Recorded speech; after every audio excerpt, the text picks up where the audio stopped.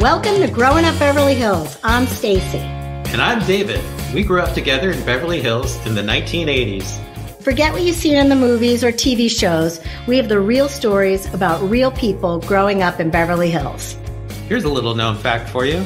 There aren't any talking chihuahuas. Beverly Hills folk drop a lot of names of people and places. We just can't help it. Don't worry, we'll explain it all at the end of the interview in the Beverly Hills Breakdown. Enjoy, subscribe, and follow us on Facebook and Instagram. Hi, Stacy. Hey, David. We had the privilege of meeting and talking to Stacy Margolin Potter. We sure did. Stacy started playing tennis at a young age. She turned pro after 2 years at USC. Thanks to Title IX, she was able to become the #1 player on the boys' team at Beverly High. Pretty amazing. Her father would make her breakfast and drive her to school and take her to tournaments. She was so lucky to spend all the time with him since he unfortunately died when she was 18 years old. Stacy was just embarking on her pro career. She went on to compete in 25 majors and squeezed in a romance with John McEnroe. After retiring from tennis, she went back to her education and earned a master's in psychology. She's lived in Ojai now for many years with her husband and is thriving in so many areas. She was so interesting to talk to, so please enjoy. Enjoy. Stacy Margolin Potter, welcome to Growing Up Beverly Hills. Thank you. We're really interested to hear about your whole life, and it started in Beverly Hills. It did. What is the when and why of why your family came to Beverly Hills in the first place? Well, my parents were living in Los Angeles, and I believe the story went that my mom always wanted to live in Beverly Hills. I was born in the house that I grew up in. My brother, who's 6 years older, he was born in Portland, Oregon. Oh. And I have an older sister as well. So they were living in Oregon for a while, and I guess the winters were quite harsh and everything. So they decided to move to Los Angeles and specifically Beverly Hills. And they knew that the school system was really good. So my brother, went to Beverly Vista. I went to Beverly Vista. All of us went to Beverly Hills High. I think their original house on South Rodeo Drive, they got for $43,000 or something like that. Wow. Our Stacy went to Beverly Vista too. I went to Beverly Vista too. Yeah. I was on Elm Drive, just right by the school, right above Olympic. Yes, I remember Elm. Yeah. Yep. So you started from the very, very beginning. Very beginning. There was a few of us kids on South Rodeo. I mean, in those days, I didn't know, Rodeo Drive, famous street. I was, South Rodeo was a very modest neighborhood. The kids rode their bikes in the streets. We threw footballs. We walked everywhere, biked everywhere. So we had a little walking group that went to Beverly Vista. And then it turned into a few of us were then biked to Beverly Vista. And then when I got to high school, for the most part, my dad drove me. That was sort of our little routine, is my dad would wake me up, make me breakfast. And for the most part, I would get driven to school. Sometimes I would bike or walk, but most of the time, he would drop me off before his work. And yeah, that was, cause we were only, a couple miles away from the high school. Not very far from the high school. Very close. So you started tennis at a very early age. Yeah, started at around 7. I remember taking a group class at Beverly Hills High, probably through the rec department, whichever one it was, like Roxbury or something like that. And yeah, started at 7 and then played on the weekends with my dad. And then my brother and my dad also played at Rancho Park in Cheviot Hills. So then I started following them, when I was 8 or 9. And then at 10, after just watching them play on the courts and me hitting against the backboard, my dad finally put me in lessons with the local pro at Rancho Park. Okay. Did your dad start the passion for tennis in your family? Yeah, we were wondering, is it your dad, your brother? Who brought it to you guys? Actually, even though my mom didn't play, she was of the mindset hey, let's get the family involved in something we could all do, and let's do tennis. She wasn't very good or anything, but my dad was such a student of the game and loved the history of it, followed all the famous players, during that day and the previous years. You know, he was just a big historian about tennis and actually bought a book by Pancho Gonzalez and self-taught himself. Wow. How old was he when he did that? I mean, not young. I mean, because he was an older dad. So I want to say like in his 40 or something. Wow. Your dad and your brother were learning at the same time? My brother and actually my older sister took lessons. My sister didn't take to tennis at all. The story has it too that my dad might have played a little bit in college. Okay. So he went to Berkeley. Yeah. So it was basically my dad and I and my brother that played. What was your dad's profession? He was an insurance salesman. Oh, wow. Life insurance. So he was traveling a lot, like in his car. That was in the days they would like hit the pavement, knock on doors, you know. Right.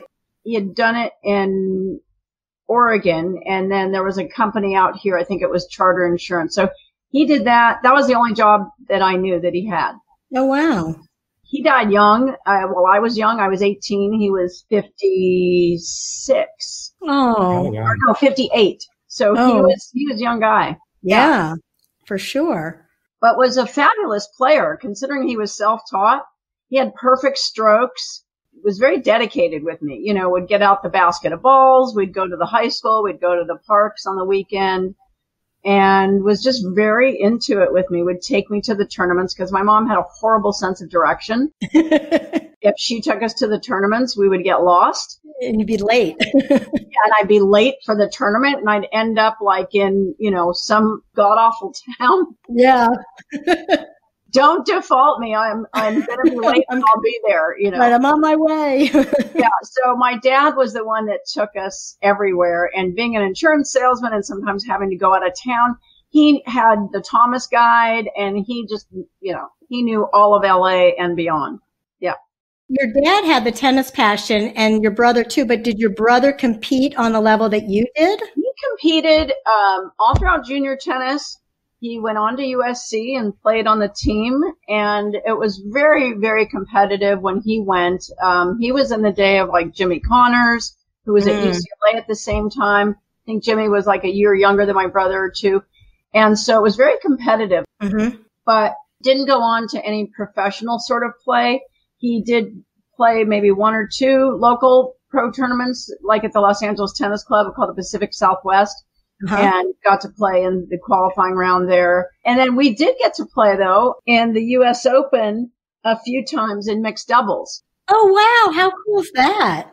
Yeah, we did win the Southern California Open Championship, sectionals championship. That's cool. How much older was he than you? 6 years older. Oh, wow. So he played with me, too. Once my dad passed away, then he sort of took on the role of my coach, dad. Okay. And was out there on the courts with me. Didn't do a lot of traveling because he was a pro at the Los Angeles Tennis Club, where Margot used to play.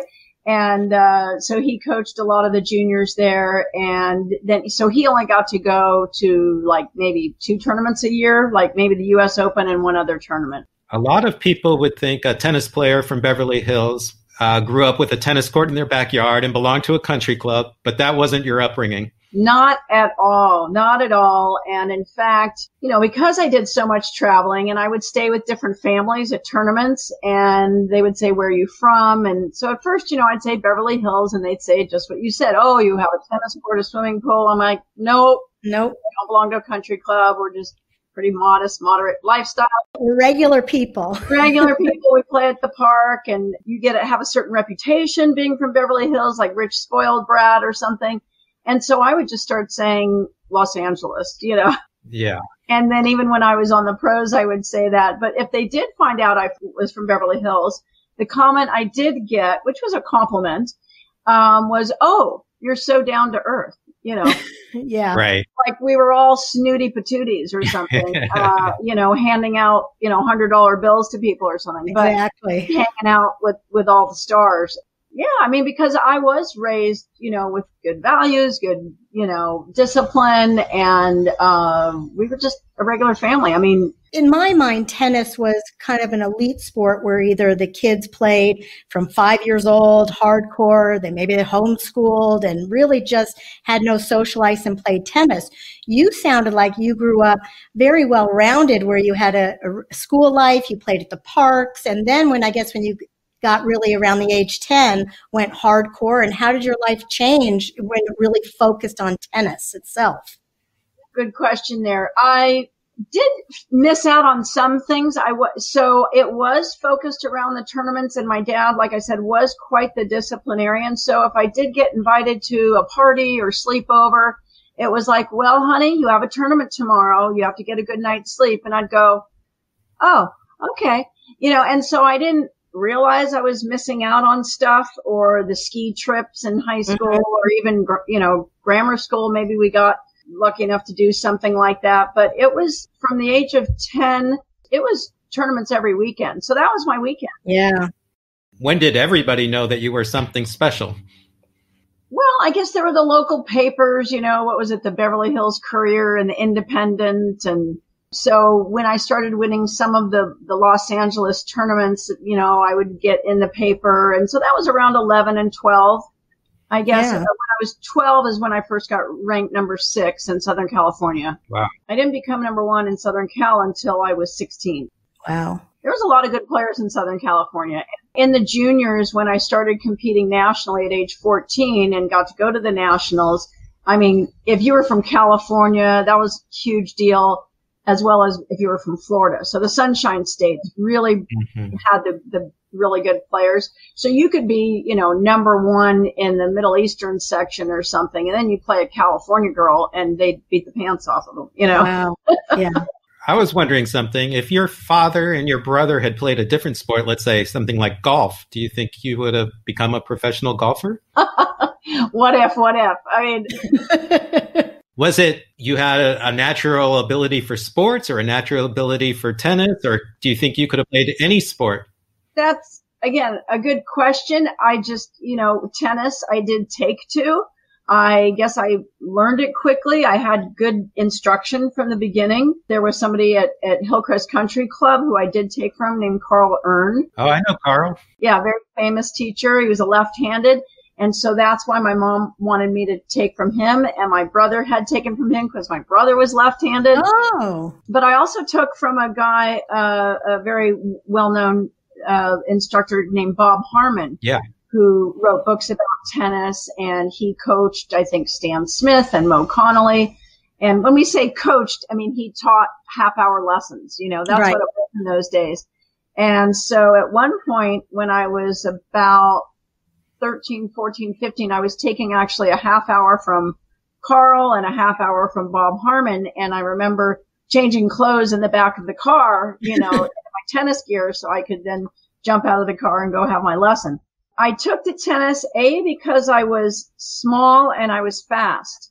Yeah. And whether or not my dad instilled it or I just had it, but there was this competitiveness that just drove me to want to win.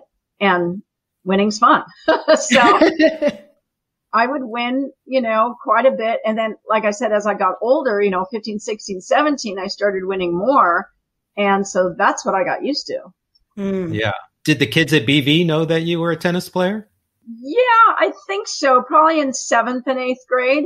Because you missed the bar mitzvah years. Right. There was a couple of kids that I knew in school that played, and we would, go to Rancho Park. There was a couple of boys that I played with. And I think I was, kind of made fun of a little bit because I wasn't in the nerd crowd. I wasn't in I was kind of like in a blend of crowds, but yeah. I surely wasn't in, the kids that were starting to do drugs in 7th and 8th grade.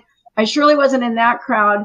And I remember them sort of making fun of me a little bit as I got from like 8th to 9th grade, like, oh, Stacy can't go and do that because she's got to go play tennis or, and I thought, right. I just didn't understand that. I'm like, why are they making fun of that? I didn't quite get it. Yeah. Hmm. There were definitely some gals and guys that I was friends with in grammar school that then by the time I got to high school, I was definitely in that mode of tennis. And then they were in the mode of like maybe doing drugs and hanging out Drugs and rock and roll. at parties and doing all that. And Yeah. so I even probably kind of split with a couple of friends, because of that. Yeah. Sure. I got other friends because of sports, so then I had friends that were volleyball players and water polo players and tennis players. And you were on the athletic path while the others were on God only knows whatever path they turned out to be. So when you arrived at the high school, I assume the tennis team knew about you and you were kind of automatically number one on the women's team. I'm trying to jog my memory. I must have tried out for the team, but I remember my dad also saying, well, hey, why don't you try out for the boys team? And this was in 1973. And there was Title IX, which said, that a girl could play on any team. So I went out for the boys team, and I do remember trying out and got on the team. And so I just didn't even play on the girls team. Right. I remember the girls coach, Sue Stevens, being a little upset. A little bummed. And she didn't really give me the cold shoulder, but I could tell her feathers were ruffled, that I was choosing the boys team. As a freshman, first of all, you're playing on the boys team. Not only on the boys team, but number one. I wasn't number one my freshman year. Oh, okay. And then there was another gal, Diane Morrison, who lived in Los Angeles, but got to play at Beverly. So I was the first freshman. Were you both the first women on the men's team, the boys team? And that's all because of Title IX. Yes. They couldn't say no. So Title IX was this huge benefit that must have made your game so much better. Yeah. Quick question. What did these other guys that you're playing at other schools think when you were kicking their ass? Like, what was that like to these high school boys' ego? Well, I'll tell you, it didn't go over great even on the team that I was on. Yeah, I'm sure. Because I was taking one of their spots. Right. So I remember I even got teased. I won't mention names. Okay. Well, like there was this guy from Santa Monica High School, and he was about 6'5". I swear to God. Wow. I mean, he was a tall, skinny dude. His name was Jamie Wilson. Oh, God. And I was about 5'2" when I was a freshman. Wow. I barely made it to 5'4" when I graduated. So let's say I was 5'3". Okay. When I played him, and he had a huge serve. And in those days, it was you played 4 sets. So you were, say I played number 1, but I played the number 2, number 3, number 4, and you rotated. So he was number 1, I was number 1. I beat him in a set.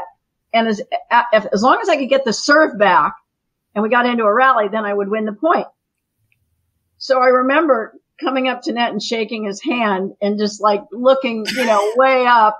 And he barely, shook my hand, and he was not happy. But it was quite an experience because, I'm the only girl, and maybe Diane didn't come in until her junior year. You'd have to look in the Watchtower yearbooks when Diane played. You dated Rocky Lang, and his father was Jennings Lang, right? Yes. And his mom was Monica Lewis, who was a famous singer. Rocky was just the sweetest. And, he was like a year older than us. So he already had a car for some reason. And I remember him trying to teach me stick shift on his Audi. But that's how we got to, get around is Rocky had a car, and, we just had a good time. It was sort of a little bit of an off and on romance. We might have broken up for a period of time somewhere in the middle of high school and then got back together. And then when we graduated, then things changed because I was out on the circuit more. And yeah, you went your way. Again, even in high school, it sounds like you had time to go to school and have a boyfriend and have a life. Yeah. I did have, and my parents were actually okay with that. They really loved Rocky. That's good. Rocky did have a court. So we had lots of fun. We would actually go sometimes after school and practice on his court. So Rocky was a good practice partner. And then on the weekends, Rocky's dad was really into tennis and really into these social parties on the weekend where you would play tennis, have lunch, sit around the pool. Nice. Beautiful house. And so sometimes Rocky's dad would pit me against these players and not tell them, my tennis background. And meanwhile, there was betting going on the side that I didn't know about. So Mr. Lang was making money off me as I was beating up on his friends. And were those friends celebrities? Oh yeah. Do you remember a celebrity that you crushed back then? Oh God, you'd have to ask Rocky. But I mean, we also had these movie showings and the people would come and watch the movie. So it might have been like Charlton Heston, other actors that I'm just sort of blanking on right now, but very, very fun, nice people. Jennings Lang was kind of the king of disaster films. He made the earthquake films and the airport films. Exactly. So we got to see Airport, Earthquake, Poseidon Adventure, all those. Oh, and he had fun. a full on, big movie screen room. So we got to see them. And you remember the noise of those movies and everything. It was really incredible. They always had a huge cast of actors. Yeah. At high school, did you realize that you wanted to go pro at some point? I didn't think about it. I mean, my dad would take me to some of the pro tournaments. I think when I was 16, and we went to Mission Hills one time and we were watching Chris Evert, and he's like, that's how I want you to play, and I want you to act on the court. But he also loved Billie Jean King, Mm-hmm. And he loved Yvonne Goolagong. And so there was all these just fabulous players. It wasn't until I was 17 that I actually entered a pro tournament sort of on a whim in Portland, Oregon, and flew up there by myself. And how did you do in your first tournament? In my first tournament, I went through a few rounds of pre-qualifying, another few rounds of qualifying, and then made it all the way to the finals. So I made it 9 rounds, and Tracy Austin was 14. I was 17, and I think we might have flown up to the tournament together. Before I knew it, I was in the finals. In your first tournament? Wow. First pro tournament. And I remember saying to my mom, like, well, do you guys want to fly up for the finals? I think my brother and my mom came to that. And it was, I had so much wear and tear on my feet. I had never played that many matches. Maybe I lost the first set, but then I won the second set against Tracy. And again, here we were, both amateurs. And then somewhere in the third set, it was like 2-1 or 3-1. I just got up from my chair on the changeover and I literally couldn't take a step. They were just on fire. And so I had to default, or what they call retire, from the match. But what an amazing first one. That's incredible. So every class at Beverly has their share of famous kids and people whose parents are famous, but you went to school with somebody who's been in the news a lot lately, and that's Alejandro Mayorkas, and that's Biden's nominee for the head of Homeland Security. Otherwise known as Allie to just us. He was a great sport and fella, and had a wicked sense of humor, and small like myself. He wasn't like a big guy or anything, but just one of those guys that you love to have on your team. Just an all-around good guy. Obviously smart. One of those kids that just got along with everybody. Was he good at tennis? Yeah, he was on the varsity team, and he was good friends with Rocky. Oh, wow. So a lot of the guys on our team were friends with one another. It was a very kind of tight-knit team. And to this day, I'm still friends with Rocky. Rocky's still friends with Allie. Allie's still friends with, Steve Ritchie. There's a lot of us that are still somewhat in touch with one another. We always say you make a lot of lifetime friendships at Beverly. Yeah. It's true. That's how David and I are friends. That's so great. Do you feel like the country's in good hands with Allie? I do. He's got a good head on his shoulders, and I think he's going to see us right. Well, we're very thrilled to have a Beverly Hills alumni taking care of our country, for sure. For sure. After high school, you went off to USC. Was that a dream to go to USC? Because I know that you have a legacy of USC in your family. Not quite the legacy. Talk about, I think I was destined to go there because I heard about SC. Obviously, my brother went there, but my mother went there and my uncle went there. Wow. Oh, wow. So my mom, supposedly she told me she finished college in either in 3 years or something. I think she just went all the way straight through or something. Sure. So USC is not far from your childhood home. Did you live at home or did you live on campus with your teammates? Yeah, well, the first year I lived in the dorms, and I roomed with a volleyball player, a really excellent volleyball player. However, so I went to school in September. It was that July, right before college, that my dad passed away. Oh. Here I was on the exciting journey of starting college and getting to live, on campus for the first time in the dorm and experience the dorm experience. But then I felt sort of this pull or this tug or guilt about my mom and what she was going through, being a young woman of 52, losing her husband. And so the second year I moved home. And so then I commuted, because in those days when there wasn't any traffic, it was a 20-minute commute down the, 10 East. So, that's what I did my second year.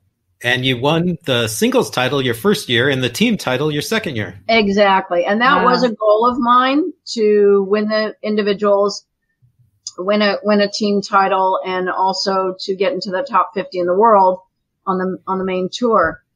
After a good run at the U.S. Open, I won my first pro tournament in San Antonio, Texas. Wow. And which is where I won my national title. So I have this little affinity for a little fondness of Texas, San Antonio. San Antonio specifically. So, and I remember coming back into my second year, and within a few short months, there was this article written on me in the LA sports section, and there I was on the front. And I didn't see the article right away, but one of my teammates did. And from the article, I guess the rankings had just come out right around that time. And she said, "Stace, have you seen the rankings?" And I said, "No." And she said, "Well, go have a look," and that's when I saw I was 18. Wow. Well, and this, cause I played at maybe 5 or 6 tournaments in my freshman year. Wow.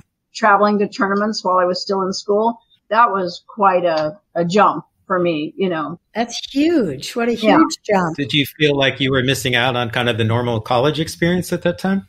No, because I would just go for a week and then come back. And then you left after your sophomore year. Yeah. So I did turn pro after we won the team nationals in June, and then a bunch of us went over to play Wimbledon in July. Wow. And that was my first sort of official run, was in England, turning pro. What was that like, playing Wimbledon? How old were you? 20 years old? So I was 20 when I turned pro, but I'd actually played Wimbledon when I was 19. So let's go back to 19. How was that? That must be so cool. Because when I was 18, I was playing at the Maccabea Games. That was in Israel. You went to the Maccabee Games? Yeah, that was a huge, huge honor, and loved the experience. Again, it was a mixed blessing because that was when my dad passed away. I know. It was while I was in Israel. When they say you have a premonition or a funny feeling, I woke up in Tel Aviv. I remember we were staying at what they call like an Olympic Village with some of the other players, and nobody was in my room when I woke up. And it was just this very eerie feeling. And I thought, what's going on? And I had a dream that he was saying goodbye. No way. It was, and I remember calling, I think in those days, the phones, I don't know how I somehow was able to call home. Yeah. But she told me everything was okay. She didn't tell me. Your mom didn't tell you. Yeah. Because your head wouldn't have been able to probably finish the competition. Yeah. Well, that's what she thought, I guess. But I did end up playing the finals, and then came home. And then I remember asking her, "Did he pass away on a Wednesday?" And she said, "Oh, Ma, I got chills. I have chills." Yeah, that was the morning that I woke up, and I said, "Something's not right." Wow. So, but it was a super exciting experience walking into this huge stadium, with all your different kinds of teammates from all the different sports, and winning a gold medal in mixed doubles. I played with Peter Rennert.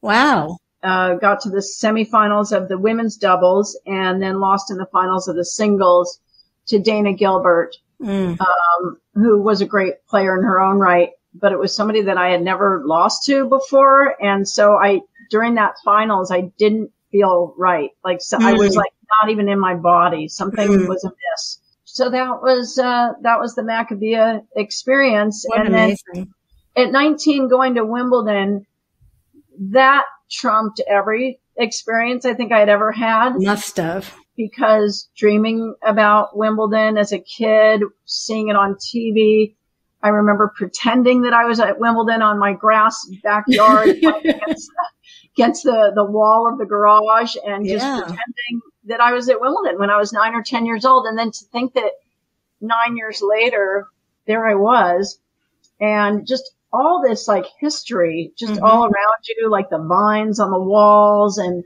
you could just feel something in the air. And I remember playing my match, and I had so much energy going through me that my feet wouldn't stop moving when I would sit down on the changeovers. I was just like, I wouldn't say a nervous wreck, but I just had all this nervous energy. Yeah. It was kind of funny because I was put on late at night, which, you know, in Europe in the summer, it stays light till 9 o'clock or something. Right. And so my match went on at like 8, and there was probably 5 people watching. Oh, wow. Wow. That probably took away some of the nerves. Yeah. One of which was my mom, John McEnroe, and maybe like 3 other English people. Gotcha. But I played in a zone. I was like so focused. I didn't know if there was 5 or 500 people watching. And I finished my match really quickly and beat an English girl who was a good player in her own right. I think she was 3 in England. So, her name was Anne Hobbs, and I won really easily. So I was ecstatic that I won my first match at Wimbledon. Watching Wimbledon, they always seem like they treat the players really well. Yeah. Yeah. I mean, yeah, you had these locker rooms where there were sort of ladies in waiting, you know, like if you went into your shower, they'd hand you a towel, and everything was very prim and proper, you know. Very fancy at Wimbledon. I like it.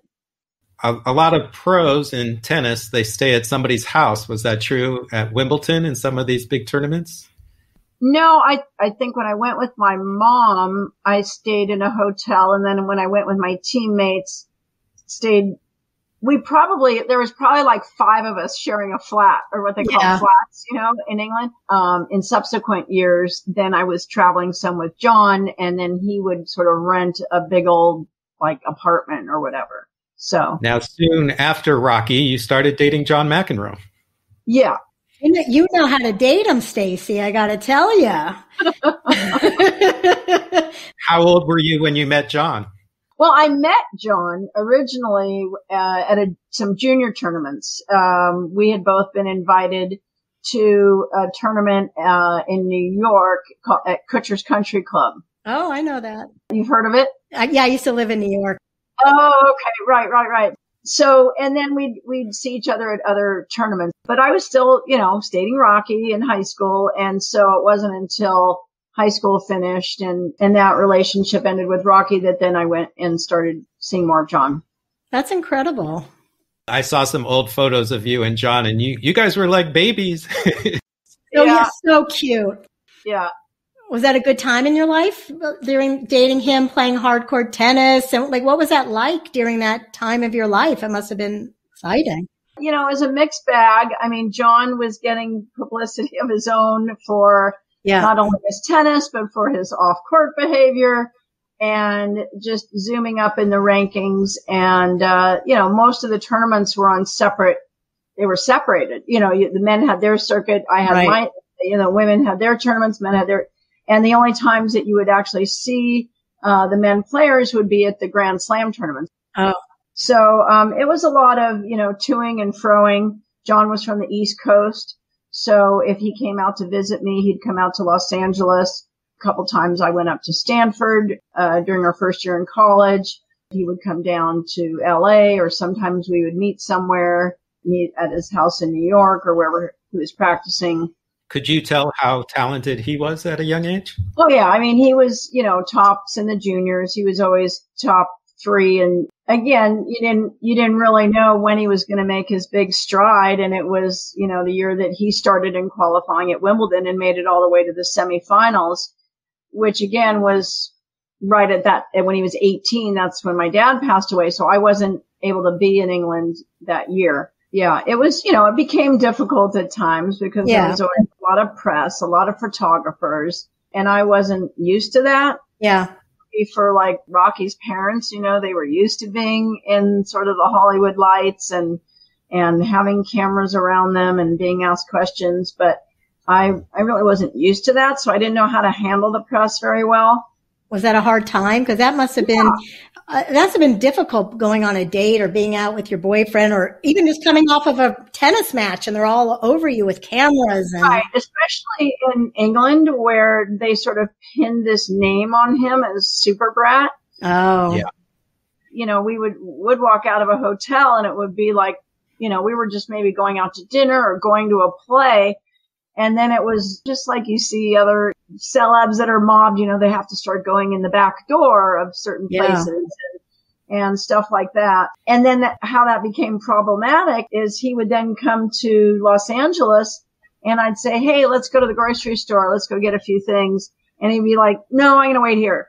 Because that became a problem. He couldn't go to the grocery store. Then he was also kind of paranoid that people were going to be whispering and talking about him like, oh, there's John McEnroe, know.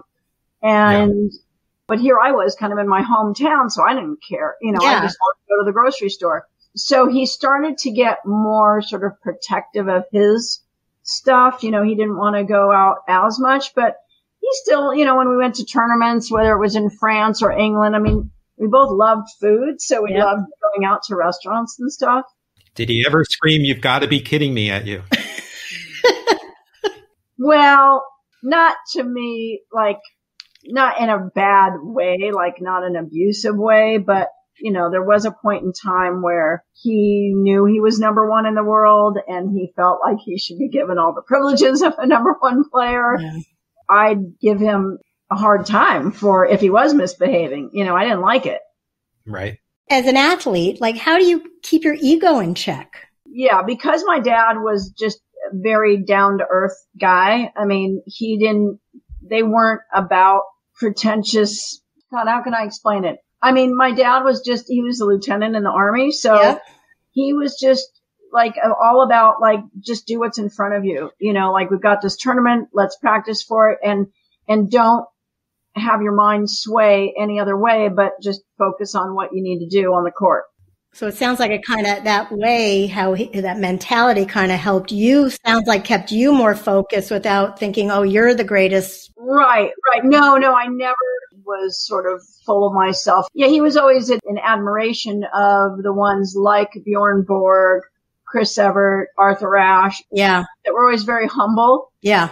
That was one of his values. He wasn't, like I said, a pretentious guy or a boastful guy. It was an incredible value to pass on to you. Yeah.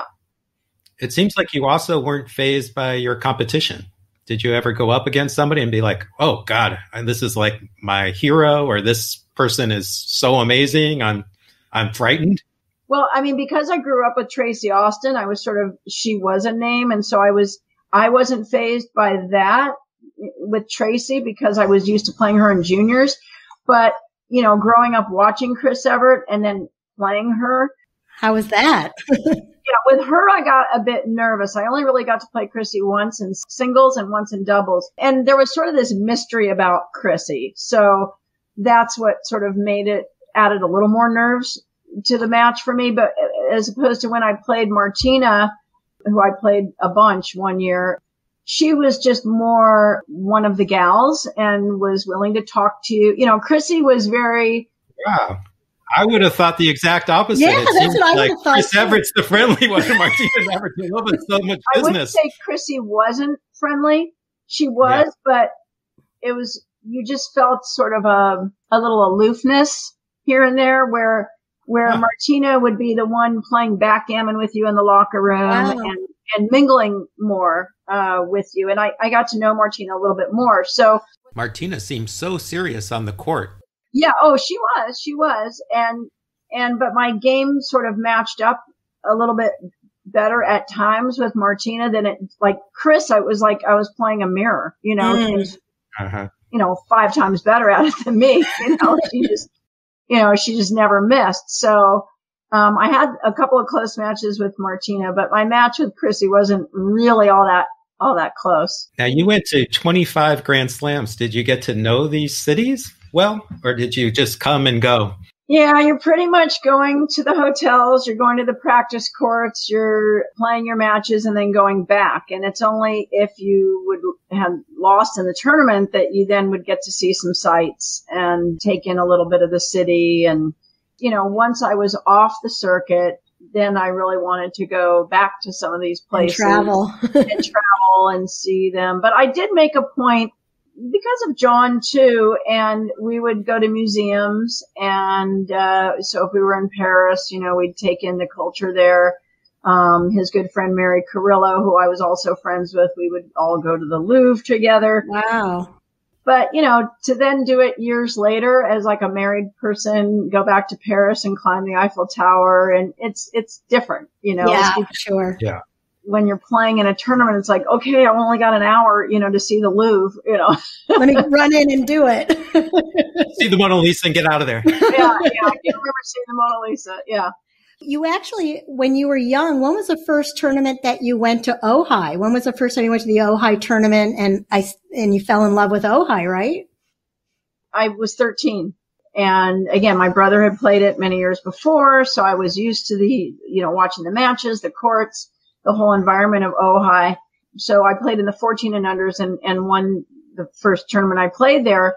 So I always had this great feeling about Ojai, and I stayed with the family and then played it in subsequent years and just always did really well. You won a lot. Yeah, I won a lot of the Ojais. I remember when I was 16 and I was housing with a family, and the backyard of the family home laid up right against Seoul Golf Course, which is a public golf course here in Ojai. And they didn't have any blinds on or curtains in their home. And so I woke up in the bedroom that I was sleeping in, and I would wake up early to the natural light, and all I heard was this, and it was the sprinklers on the golf course. And I didn't hear anything else. Wow. And I thought, this is really cool. Like, where am I?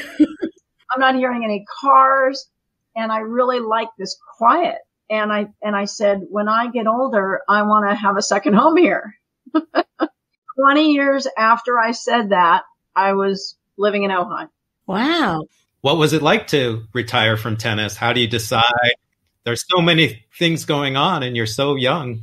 Right. So many variables were coming into play. I had a best friend on the circuit, and she had retired a year before me. She was wondering sort of why I was still sort of hanging on, because at that point, my ranking in the last year or so of my tennis days had started going down. And to tell you the truth, I don't know what was keeping me going other than I couldn't say no. I just, it's like what I knew. I didn't know what else I was going to do, but I did know that I wanted to finish school. Right. And I wanted to get my education. It was really important. As you guys know, coming from a Jewish family, yep. Mom and dad want you to finish college. So I knew that was important to me as well as my family. And so I thought, well, I'm getting injured. These injuries aren't healing well. I'm losing more. I'm losing to these youngsters that are 15 and 16. And it was my best friend in Florida that said, Stace, I think it's time to go hang it up and go back to school. Okay. That was around age 26. And so that's when I majored in sociology, and I finished in 2 years. Congrats. And that's great. And then did you get a job right away at the Rader Institute right after school? Yeah. I worked at Rader. That was interesting to me, working with psychologists and, therapists and nutritionists. That serves people with like eating disorders and drug addicts. Depression. It was depression. And then there was a unit below us in the hospital that was the drug addicts and chemical dependency users. And very often they would finish the program in that unit and then come up to the eating disorder. Oh, yeah. Because they had the cross addictions that they were dealing with. So I got just a boatload of training there. Yeah. I was in graduate school and was able to use what I was studying. And It sounds like a very busy time in your life. yeah, and I was still teaching tennis on the side. Oh my gosh. And you never stopped teaching and playing tennis throughout everything, right? Yeah, I mean, tennis always weaved in my life. It sounds like a very early age that you were incredibly independent and you just kept this independent streak throughout your tennis career and education. Yeah, that's true. That's true. I guess because I was living this lifestyle on the road and I did want to continue sort of being my own boss, creating my own life. And so even when I was working at Rader Institute, I was grateful that it was only about 24 hours a week. Oh, good. So I always tried to have this nice balance between tennis, school, work.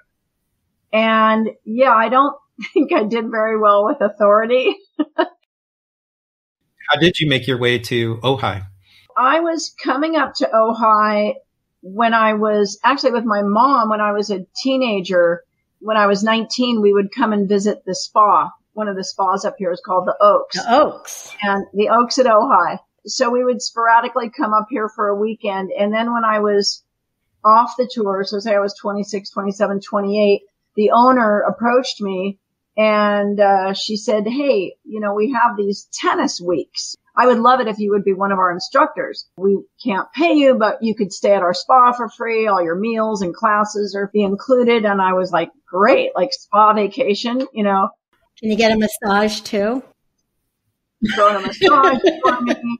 And I got to teach with this wonderful woman who's still a friend of mine today. She's 80 years old.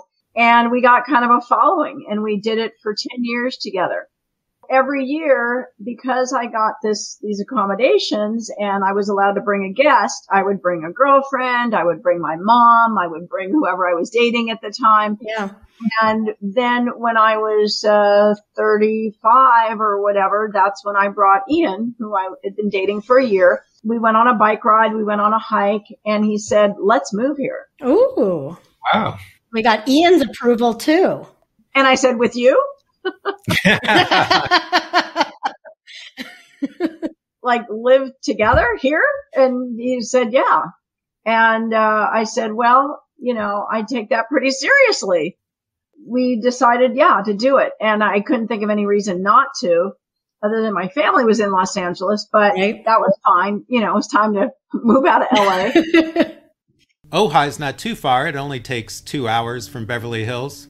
Exactly. And it had everything that we liked, the mountains, the tennis courts, easy living. Yeah, beautiful. We got a townhome right away and that was it. We told my family, we'll give it 6 months. We're going to move up to Ojai. We're going to give it 6 months and see what happens. But I got hooked in right away to the community. So you guys started creating this great life. What was Ian like? Because you guys do rock climbing and adventures, and now you guys have a company now called Trails by Potter. Yeah, Ian had this background in rock climbing. In fact, when he said, I'll come visit you in Ojai during your tennis clinics and all this, and he goes, I know how to get there. And I'm like, how does an Englishman know about Ojai, this little town of 8,000, then it was like 7,000 people. And he said, I've rock climbed there. Oh, wow. And I said, oh, okay. But he had never really been in the town. He'd just been rock climbing. So, yeah. And he was also had the biking background because being in England, he was part of biking clubs where they would bike 100 miles. I was just used to biking from, Olympic and South Rodeo to like Rancho Park. Exactly. Literally sat on the curb outside and he was like, now what do I want to do? I hate my job. I've got these 2 bikes and, what am I going to do? And I was working at the Oaks at this point, leading hikes. And I said, and doing some tennis teaching in and around Ojai. And I said, well, this was one of these things. I just thought, what the heck? I got nothing to lose. Yep. I'll propose it to the owner. And she said, great, we'll do it. And so we started putting these signups for the guests and we were getting movement. People were loving it. And we said, well, once it, gets up and running, then we'll sort of drop the Oaks and we'll go do our own thing. Okay. Well, we stayed with the Oaks for Yeah. all those years. And because we loved the clients, the guests that would come to the Oaks, we had rapport with them. We had repeat business with them. Yeah. And it wasn't until we took a trip. Ian and I love to travel. And so we would always take at least 1 or 2 big trips a year. And we went to New Zealand and we were staying at these B&Bs. And we thought, how do these like little places that only hold like 5 people, like how do they get filled up? Right. I went to the owner and I asked them, how do you drum up business? And she goes, oh, we have a website. And you're like, what's that? What's that? Again, not the internet. So I said to Ian, I go, when we get home, we're going to the internet. Then our name was out there more and, we started getting some traction. We got all the Google stuff and. That's great. It seems really like a cool company. Like I'm actually looking forward to making a trip to Ojai and booking some trips with you guys. Yay! Count me in too. I'd love to do that. Yay! Yay! So you also went back to school and you got your integrative nutrition counseling, which I am a huge fan of integrative medicine because that's the only doctor I go to is, he's an MD and integrative medicine doctor. I might know him. Dr. Hurt, Hirt. He went to Beverly High with us. He's younger than us. And I thought this is a perfect fit for me because I had entertained the idea of going back and getting my PhD. But when I was looking into the price and the schooling and the internship of getting hours again, I thought that's a really big undertaking. I don't know if I can do that, and the years it was going to take. So I thought, God, this is less than a year. And then I had this perfect funnel with working at the Oaks. Yeah. You could just you can get the degree and kind of start funneling right away into work. Right. Well, and getting the clients. Amazing. So, right. Built-in clients at the Oaks. Yeah. It wasn't even that I tried. It would just be, I took a lady out on a bike ride and she says, I'm really having a hard time, getting off sugar. What do you think about that? Yeah. And so, I just talk like I was just talking and she's like, you seem to know a lot about this. And I said, well, I'm getting certified as a blah, blah, blah. And I've got my clinical degree and blah, blah, blah. And so then she's like, God, I would love to work with you. And so then it wasn't even a matter of me trying to get clients. They just started falling in my lap. That's great. Your relationship with the Oaks has really been amazing. Exactly. And so then through, learning sort of new techniques other than what I learned in graduate school, it was this whole program of working with somebody 3, 4, 6 months at a time. Amazing. So you could really track how well people are doing instead of this short-term stuff. Right. Or working in a hospital situation where it was very dire, that they get healthy. So the fact that I had this eating disorder training and the psychology and getting the nutrition background through the Institute of Integrative Nutrition, it was just a perfect blend. Sounds like a perfect fit. I gotta say, Stacy, you sound like a very healthy athlete. Because you hear a lot of people like their heads in the wrong place or, you've seen your whole life, you played so hardcore young and you found your way back through education, finding a wonderful place to live and, sharing this special place with your love and have tennis coming through it always. And your head seems just really good head on your shoulders. Really amazing. Thank you. It's taken a lot of work. And I will say I have a very patient husband. Yeah. Who will put up with some of my moods, but he's very down to earth, funny, and will help me out when I need it, when I need good advice. Wonderful. When you were on the road or even now living in Ojai, are there some things that you would want to come back to Beverly Hills for that you missed past or present? I have so many memories that, and to this day, Rocky and I were talking about, his wife made him a chocolate souffle. I go, what'd you do on your birthday? And he goes, well, Andrea made me a chocolate souffle. And he goes, and I had to tell her that, we used to go and do that. And I'm like, Hamburger Hamlet. I like the souffle at Moustache Cafe. Moustache. Oh my gosh. David. I used to go there and then I would try to make those crepes at home, the spinach, the chicken. And so after my dad passed away, I would cook for my mom, and I would try to duplicate the Mustache Cafe. And, of course, that was a place that Rocky and I frequented. I mean, I've got so many memories with my family, from Will Wright's, the ice cream, hamburger Hamlet, going to the movie theater on Beverly Drive, seeing Planet of the Apes there for the first time, going to the yogurt shops, after school, which I didn't get to do very often because I was usually practicing. But I remember, Roxbury Park. Yep, we love Roxbury Park. So many simple things that you don't see, nor can you see these days, because our parents would let us go and do these things, right? Yeah. If I had a match at 8:00 in Long Beach, my dad would take me to Roxbury Park at 6:30, and I'd warm up against the backboard because the gates would be closed to the courts. That was my park. That was, Stacy, it was so great to have you on the show. Thank you. Love talking to you guys. You're both welcome to come up to Ojai anytime and come do tennis, go on a hike with us. We'll take you on a bike ride. We'll take you to the wineries, the olive oil farms. I love it all. I have a feeling we're going to take you up on that, Stacy. Okay. Ojai is one of my favorite places too. So I have a feeling that David and I will be hiking with you soon. Thanks, Stacy. It was so good to have you on the show. Thank you. Thank you so much. You guys were great questions. It was fun. Bye. Bye. Bye, Stace. Welcome to the Beverly Hills Breakdown. The Beverly Hills Breakdown, our favorite time, David. That's what you always say. Well, it always is. Okay.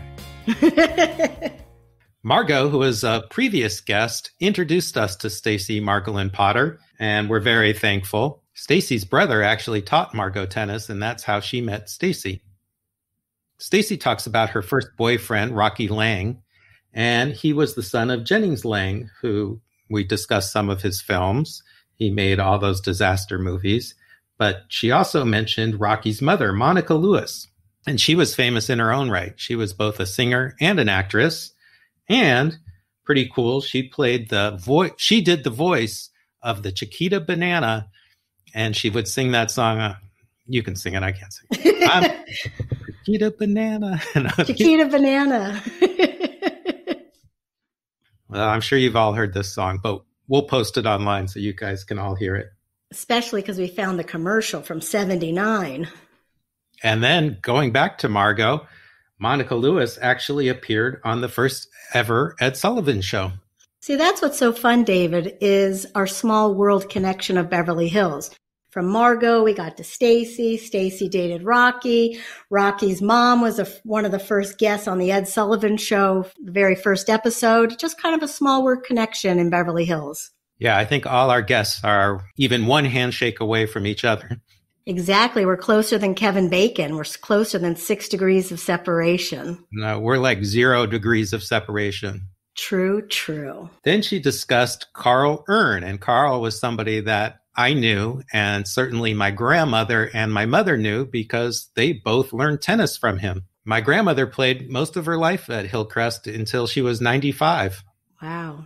My mother also learned from Carl, but she never made it to the Grand Slams that Stacy did. She certainly didn't. But Vicki, also small world connection, was also on our show. So it's all tied in together, David. Yeah.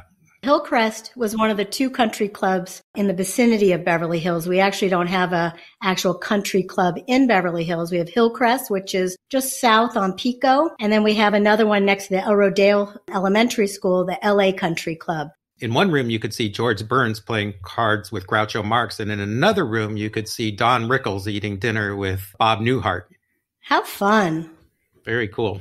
And now Stacy's living in Ojai. Ojai's this cute little mountain town, cruising up in the mountains. It's a one-town street, like with a main street and these awesome spas and beautiful shops and hiking and biking and just the most gorgeous place to live. It's about 2 hours from Los Angeles.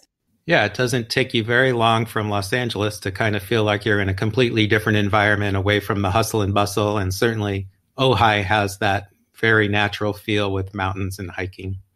Well, it was so fun having Stacy on the show, and we hope you all enjoy, and we look forward to catching up with you guys soon. Please like us on Facebook and Instagram. Subscribe. We're everywhere podcasts are, on Spotify, Apple, YouTube, Google. Come and find us and help us grow our fabulous show.